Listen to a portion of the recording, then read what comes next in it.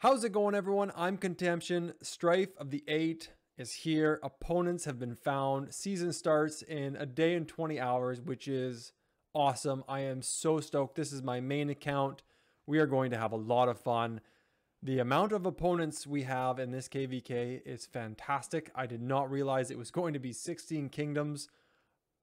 Crazy, absolutely crazy. We're going to go over all of it. I'm going to show you the map. I'm going to show you allies already. Holy smokes, that is fast. I could not believe how fast it was with people communicating from other kingdoms and quickly finding allies. It was nutty. It was really cool. I'm glad I was a part of it. So let's get through the intro and then let's start looking at the map, our opponents, our allies, the rules. Let's go over everything. It looks awesome. Here we go.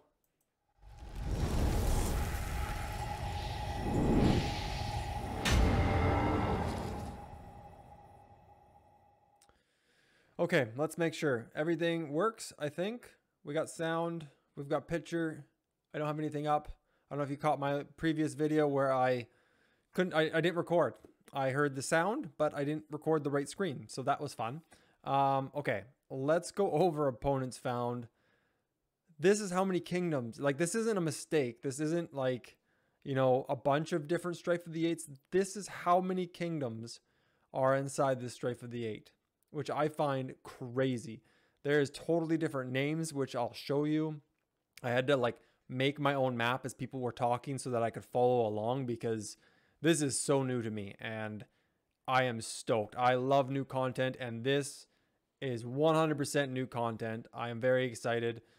Shop, I believe, is the same. I can't look at it, but I imagine it's exactly the same as Heroic Anthem. Rules, kind of boring. If you've done Heroic Anthem, you know there's Bastions, you know there's Favor, you know there's going to be Crystal Tech. I'm hoping Crystal Tech's easier to find or easier to get. I think the updates already included that. I hope we're included in that. Otherwise, it's going to be an expensive KvK. I am budgeting 500 bucks.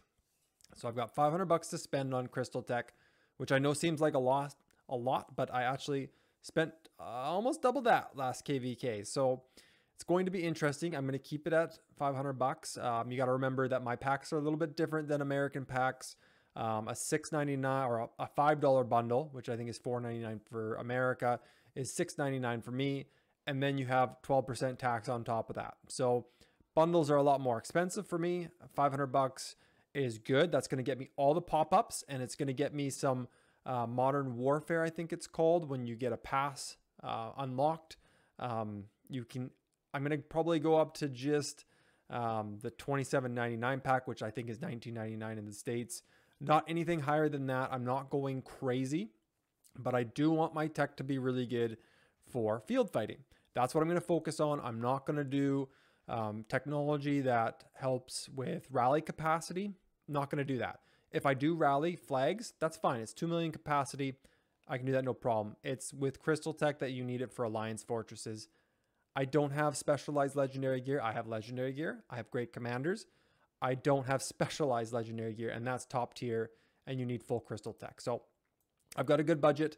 I'm hoping not to even get to my budget. I think I could stay under it. I think I could stay to like 300 bucks and still be happy with it. But we'll see how it goes. I'm super excited, as you can tell. I cannot wait. It's a lot of fun. I love Heroic Anthem. I love KvK of Season of Conquest, and I'm sure I'm going to love Strife of the 8. It's going to be fantastic. Everything else is pretty much the same.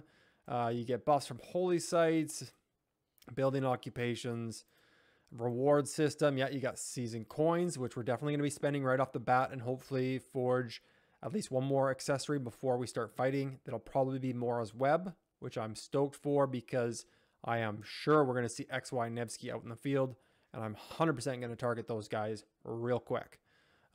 Saved coins, yeah, I can save them. I already have a lot, and I think I can show you that from my inventory.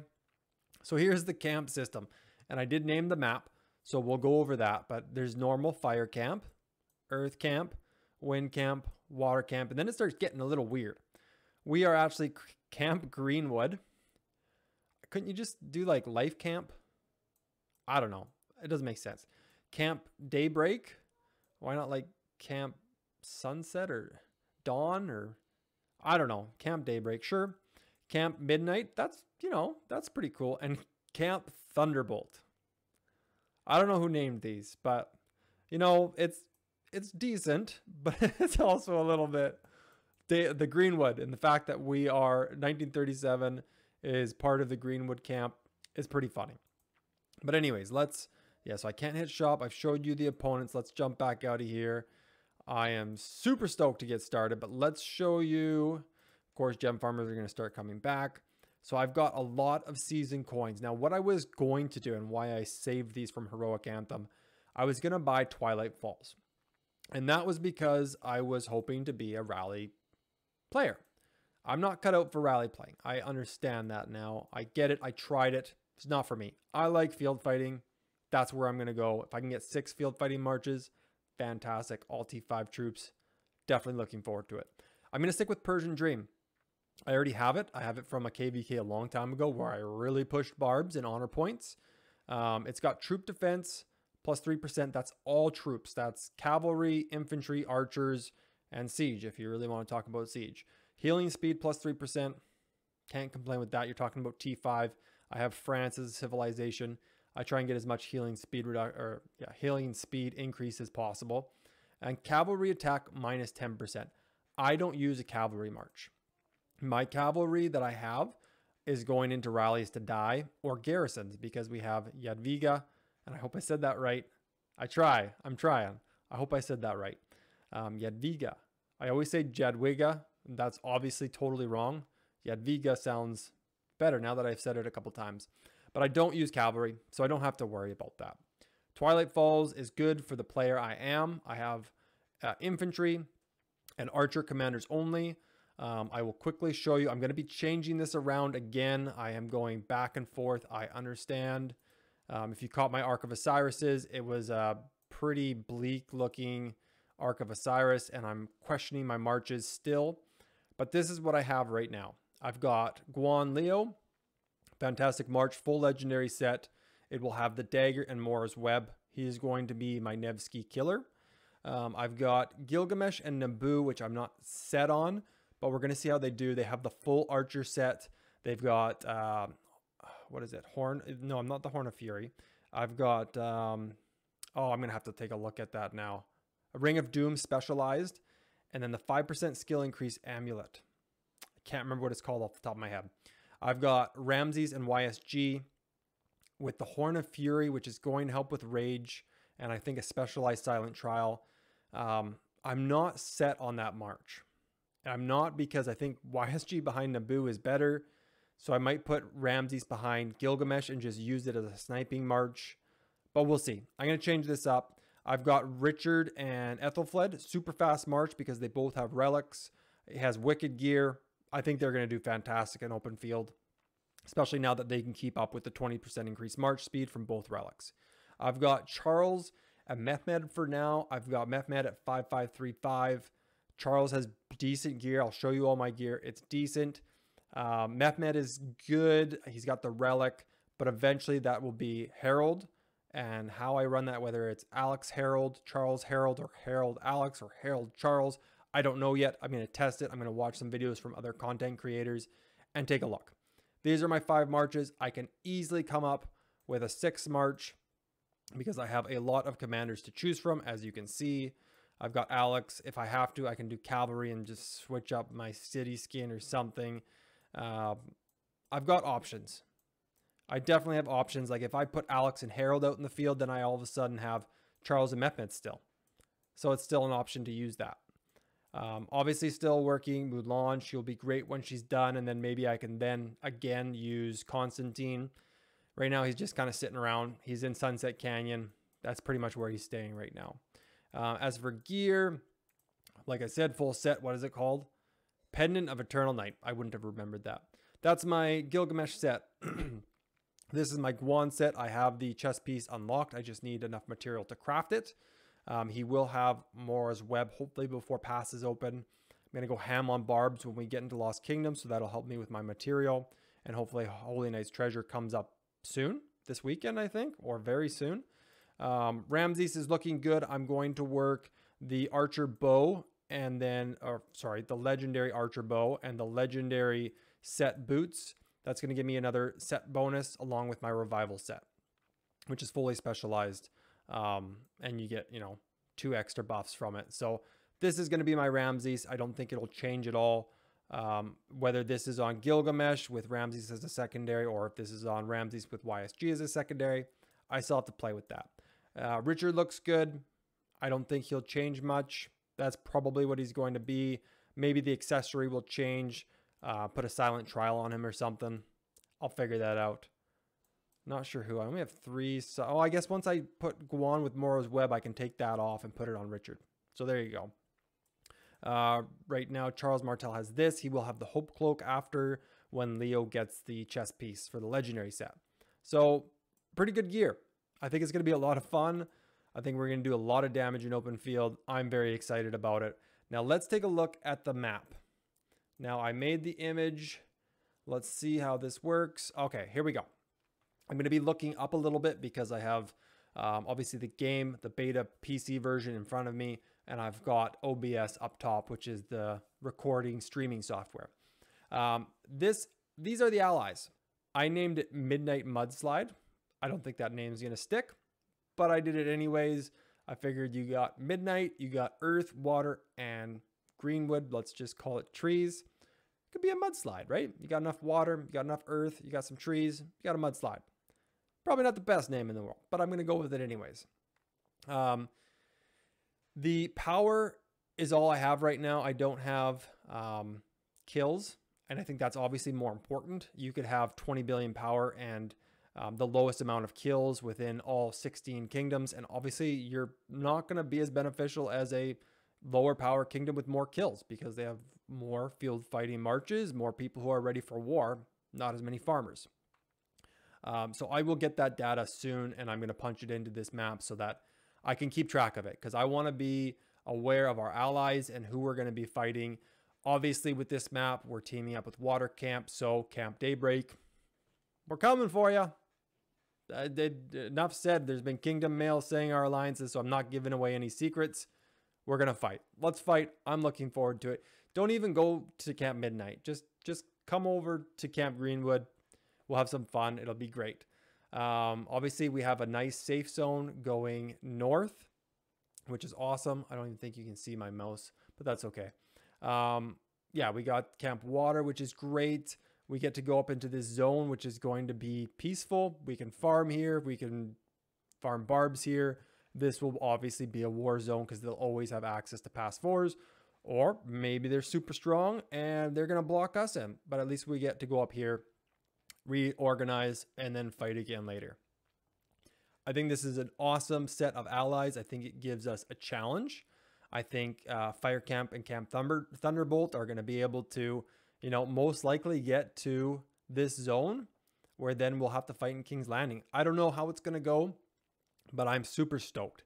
I don't know how the flags are going to be built. I'm not a part of a lot of the territory expansion or diplomacy. I got included in it, which was fantastic, and I will help wherever I can. Obviously building relationships and just, communicating and making sure we're all on the same page. I will definitely be there for that. But a majority of it's being taken care of other people, and I really appreciate those other people. So thank you, other people. You know who you are. I don't need to name you. Probably best not to, so other kingdoms don't bug you anyways. So this is the map. Those were my commanders. This is Strife of the 8. This is the map. I think it's an awesome map. I like how the corners now don't have to face 2 kingdoms. You can choose which kingdom you're going to fight. That was a huge problem with KvK Season 1, KvK Season 2. I think they then fixed it for Light versus Dark, but it's been a while since I played Light versus Dark. So this is it, guys. I am super stoked. I'm going to live stream the heck out of this war. I have a goal of a 12-hour live stream, and I am definitely going to nail that. I've got to send the wife and kids to a hotel somewhere with a pool and a water slide or something, but I'm going to get it done. I am stoked. I think I have some work to do on this account, which is awesome. Always motivation to keep logging in and sending out my gem farmers. I definitely think I have some work to do on this account. Let's just get rid of that. Herald is... See, the thing with gems is I want to spend it on Holy Knight's treasure because I do need to upgrade my gear. but I also need to spin Herald Wheel. So I've got Herald right now at 511. I've got 560 universal sculptures. So I put in 50, or is that 60? I put in 60. I think you need 700 in total. Is it 690 or 700? I can't remember exactly, but I need about 640.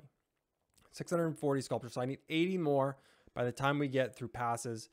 That should not be a problem. We got Past Glory. We have a while. We have like 20 days before this KvK starts, because we've got Eve of the Crusade will start in 2 days. Then we've got 6 days of that, which is 3 stages. I'm looking forward to stage 2. I believe that's where we get a whole bunch more exhibit coins, which is fantastic. I'm looking forward to that. Let me just fix my camera here. I'm probably going to save my exhibit coins. I don't think there's a commander in here that I need or want right now. Obviously, I have JC done. I have Freddy expertise. I have Tao and Mina expertise. I've got El Cid. I don't have Hannibal. Never had the money to spend on Hannibal, and he just wasn't that good in my opinion. Mulan will be done soon, probably by next KvK, I hope, depending on my gold key luck.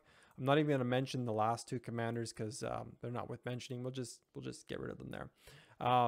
So I'm looking forward to seeing what this KvK is like. If we get the updates, like the new crystals, if it's easier to get, if barbs maybe give more. I don't know if that's going to apply for us. I really hope it does. But I might be able to spin the Herald Wheel based on the money I'm going to spend on Crystal Tech. So I might be able to spin them a bit, maybe even to like 45, save as many universal sculptures as I can. Obviously, I'm balancing working gear and commanders. So it's going to be, hard to maintain, but I'm going to be killing a lot of barbs. I'm going to be getting rewards from KvK. So my gem income is going to be a lot higher. So I should have no issues expertising Herald. I, of course, will need to do some testing on Herald and see where he fits in on my lineup. Looking forward to using him. I'm not sure who behind, but we will figure that out as time goes.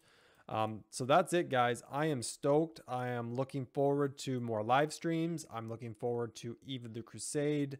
I'm looking forward to all of it. So thank you for everyone who came on this weekend. I know it was Ark of Osiris and I lost 2 matches, one on Saturday, one on Sunday. That's how it goes sometimes. Hopefully next match is better on both accounts, but we'll see when we get there. Thank you for everyone who joined me on those. I love the questions and the communication between people, the advice some people give. Honestly, I usually reply to every single message that's on there.